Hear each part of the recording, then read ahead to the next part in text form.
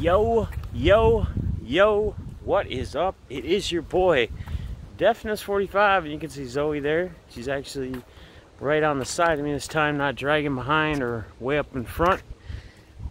It's Saturday afternoon. Shit, it's probably about 2:30, 3 o'clock.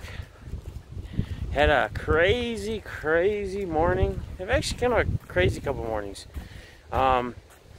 Shout out to everybody that on Twitter that gave me the thumbs up on the paying off the car, get that taken care of early. I really appreciate it.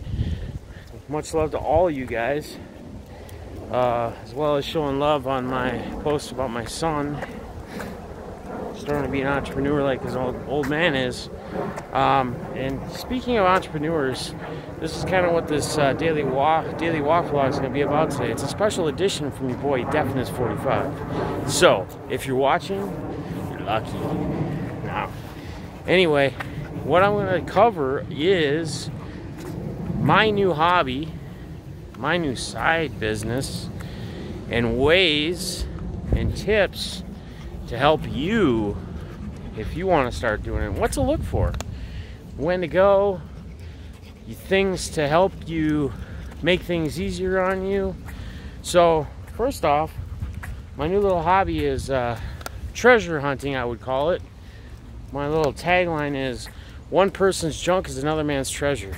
And I truly honestly believe that. Not all junk is treasure, but there's a lot of stuff in garage sales you find, Goodwills as well as Savers and thrift shops, that you can, those are a little bit harder. Prices are usually a little bit higher, but there's still opportunity to be made. Now, you start buying a lot of little stuff, you know, you're gonna find TI-83, 83 plus graphic calculators. It's a big one. Boom. Buy them for $1, $2, $3, $5, whatever. Sell them for 20, 40 bucks, 20 to 40 bucks, right? On eBay. So what I did is I ordered some of those big blue IKEA bags. You can get them on eBay for like $2 a piece. Big shopping totes, so like the 19-gallon ones. Buy yourself 2 or 3 of those. Put them in your vehicle. Maybe open one up right from the get-go in the morning, in the back or whatever, and just start setting stuff in those bags, you know, from each stop, whatever you pick up. Now, how do I find these sales? That's a good question. I'll put a link to the app in the description. It's called Garage Sale or Yard Sale Treasure Map. You can download it on Apple or Android. And what it'll do is you can pick the day, or you can even plan ahead if people have them stored in there, but there'll be more on the day that you go onto it. You open it up and it's going to give you little icons, and they may have photos on some of the listings, and they may tell you kind of what's available. Now, when should you start? Well, a lot of sales start like Thursdays. If you can get out Thursday morning or Thursday afternoon, try to stop where you can. Otherwise, the best times to go are going to be right away in the morning until about noon. Now, granted, some people are just going to garage sales to find things that they really need. Not everybody's treasure hunting. Now, I'm going to tell you more things to look for and things that have value. However, I want to explain something that happened today. Shout out to old boy that was following me, that saw me at one stop. He walked up. I'd already purchased what I was buying. He saw I had a couple of VHS tapes, Disney tapes, right? The original Lion King and one other one. Sometimes you can sell those for decent money, the original ones. And so he got in his car and he was following me. I got to the next garage sale stop and he got out, and he was parked a little bit ways back because I got a closer spot, and I just got out casually. He saw me getting out and he legit ran to this garage sale. I didn't run, nothing. Because in my mind, I'm pretty sure I knew he didn't know what the hell he was really looking for. What did he do? He made the biggest mistake. Now, it didn't pan out for anybody in this situation, but it could have been a big payday for me and could have really screwed him. Because he really didn't know what he was looking for, he ran right to wherever their movies were. Now, If I'm going into a Goodwill, a thrift store, I'm going to a garage sale, the movies, unless they're right there when you walk up, the movies and CDs and DVDs and all that shit, games, are going to be probably one of the last things I go to, unless there's a game system. Game systems are always nice if you get the right price on it. Any of them, 64s, GameCubes especially, PS3s, PS2s, regular PlayStations if you can find them that still work. But he ran right to the movies and DVDs and whatever. And you know what was right when you walked up that he ran right past? All the sports stuff. Now, another thing you're looking for is like more or less more full-size bats, or if they're smaller bats, like really better high-end, like Easton and DeMarney and all those other brands, Louisville Slugger, but higher brand ones, right? But if you find full-size softball and baseball bats, what you do is you get some cleaner and you clean them good, get all the ick off them, and you can resell a lot of them for good money. Now, if you don't believe me, or you think I'm full of BS, there's an easy way to teach yourself what to look for. Go on eBay. Put in model numbers. Go to the sold listings, just like you would if you're in the hobby and you're trying to check on card value or what you should sell something for or buy something for. Look at the sold listings. You'd be amazed. You'd be shocked.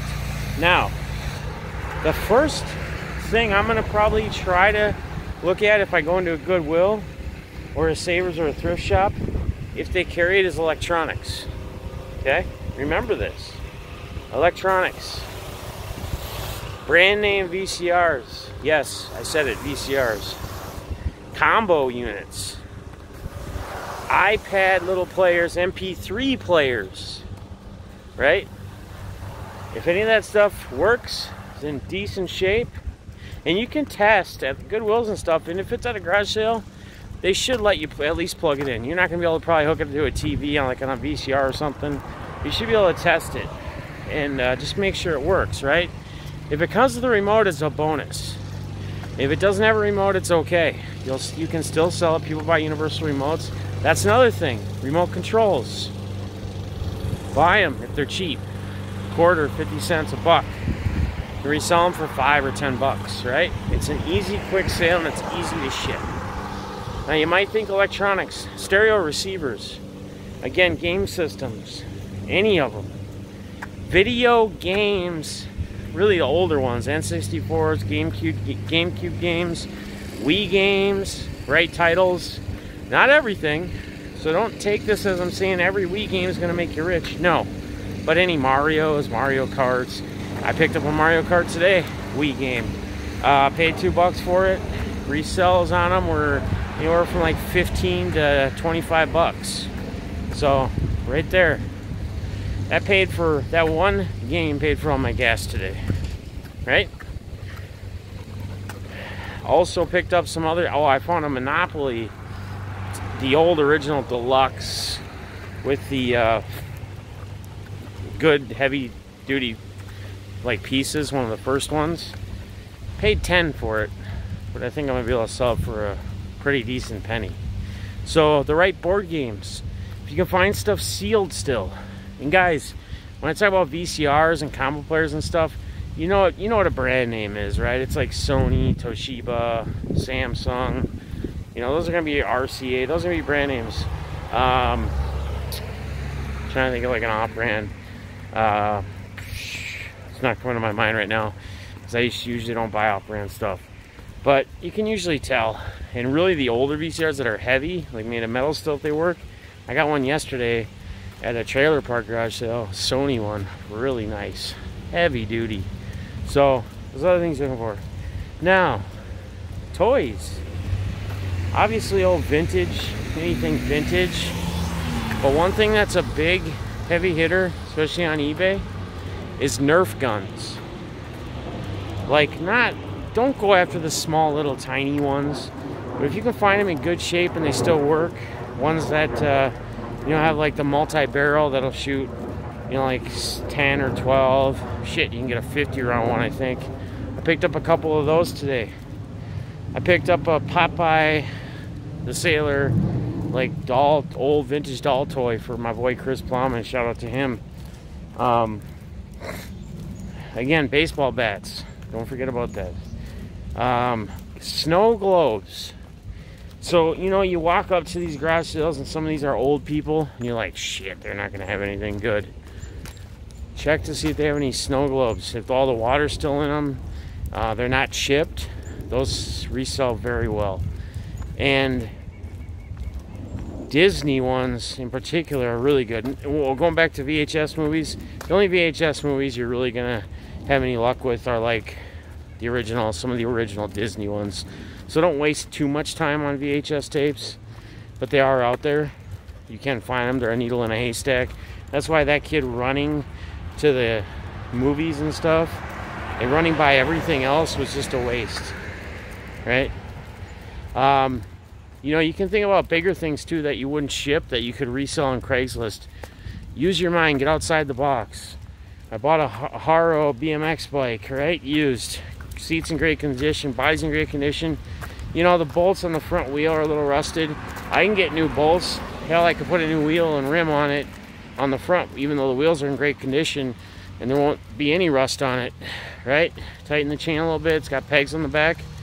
I can easily resell that thing for 150, 200 bucks. I paid $10 for it, right? I'm not going to ship that, but I can sell it locally.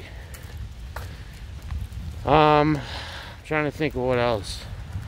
Yeah, like old, like models. You'd be shocked, but people have like old models still packed, you know, with the wrapper. Old race car models and you name it. If the price is right, jump on it. A couple guys I would recommend you guys check out as I'm just starting this venture, but I'm trying to help some of you others out there that know me and don't know them or haven't found them. What inspired me, what drove me to do this, no, number one, I think it's fun and I can find stuff for myself too sometimes, and you do, trust me. Just don't overspend on yourself, you know, unless it's really things you've really wanted, because remember, it's a garage sale. One man's junk is another man's treasure, right? But what was I gonna say? I lost the brain. Oh, a couple of people I would check out on YouTube is Cincinnati Picker. It's just Cincinnati Picker. And Garage Flips. Those two guys inspired me to do this. My grandmother also has inspired me. She, believe it or not, I have one of my couches I have, she got at a garage sale. In fact, she furnished a lot of her house. She got a lot of her clothes, you know, through her years at garage sales. She'd always talk about it. And she would always wonder why people paid so much for stuff, like brand new, if it was in good shape. And honestly, she is set. She's 93, 94 years old. She's probably one of the only women in her nursing home. I don't know for sure. I can't verify this, but probably one of the only ones that has the money and is actually paying and not having the government pay. May have some inheritance for her kids, her sons, which I think she already did give them some money before they switched everything over, before she went in the nursing home. Because legally, there's some shit. It's got to be binded with all your accounts. So look into that stuff too as you guys get older. If you have kids, you're going to inherit stuff. Make sure you guys have a game plan to look into a lot of that, you know, before something goes awry or to a point where you can't make decisions right or you can't talk about it, that you have your will set up properly, and two, that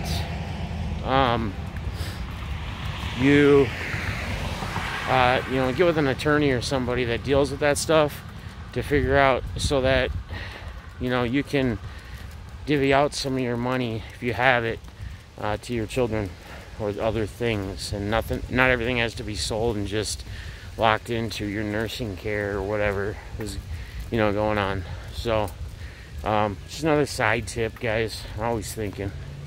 But yeah, super excited, super proud. I found a lot of great stuff. I will do a video here probably in the next couple weeks once I get stuff listed and I see what sells. I started an eBay store. It's called Who Knew Treasures. There's nothing listed yet. I'll start that probably tomorrow or during the evening nights here this week after work. I got, I think, 4 or 5 VCR or VCR DVD combos. I think a total I paid 30 or 40 bucks. I should have about $250 to $300 in those right there. So I mean, just looking at the margins, right? And that's after your fees and everything else. You figure eBay is going to take 15%, PayPal is going to take 3%, so that's 18%. So whatever you sell it for and what you bought it for, minus out 18% and figure out the shipping, and if you're going to charge shipping or if you're going to be a free shipping on everything and up the price a little bit. But you got to be competitive with everybody else. But remember, start Thursdays if you can. I'll put a link in the bottom as far as the app I use. And you know, there'll be more of the day of when you click on the day. Like I said, you can go ahead to, like if it's Friday, you can go click on Saturday, Sunday, and it's all over the US. So I mean, if you really want to get traveling, you could. I probably made, I would say, a good 40 stops this morning. 40 stops in what, 4 hours? So, and it'll be well worth it. You know, time is money. I get it. Trust me. I'm one that always says, I'm not going to waste my time on making $5 or $10 in an hour. It's got to be worth it to me. And I think you guys are going to find that if you want to start doing something like this, it's a great avenue for extra income. You know, I think about people like Coker and Sarah. I'm sure they're doing fine, but I'm just other things they could do, and they could do that shit together, which would be even funner. Garage flips, him and his wife do it. Cincinnati Picker, he brings his wife sometimes, but usually does it himself. Me, I go solo, you know, but hey, maybe I'll bring my daughters, or one of my daughters, or both, or all three sometime, or sometimes when they'll want to go. So I'm gonna sign off, guys. Again, look for another video to do with this on kind of what I've sold and where it's at and what I paid for it, and I'll do all that on the computer so I can pull up the sold listings, show you what it was. But remember, like sporting equipment, full-size bats, used bats, gloves, baseball gloves, Nerf guns, women or snow globes in good condition, Disney VHSs, video games, especially older ones, game systems, VCRs, VCR DVD combos, right? Oh, another one I forgot, big one, old keyboards. When you type on the buttons, the higher the sound they click, the better, the more noise they make. You'll be shocked. Some of those that some people may put out for free, you can turn around and sell for 80 bucks or 100 bucks. Don't believe me? Go check out eBay, guys. I'm gonna sign off here. I hope you guys enjoyed this video. I hope this helps at least one of you in some way, and look forward of more of my little entrepreneur tidbit bits on my daily walk vlogs, as well as other things. If you're new to this channel, if you could like it, leave a comment, maybe subscribe, come hang out with us more. I also go live. I do live streams. I haven't done much lately. I did a card show the other week, but I'm going to the Nationals for the hobby here soon with some friends. I will be pretty much doing that the whole time. So catch me on Twitter at IamDeafness45. And until next time, peace.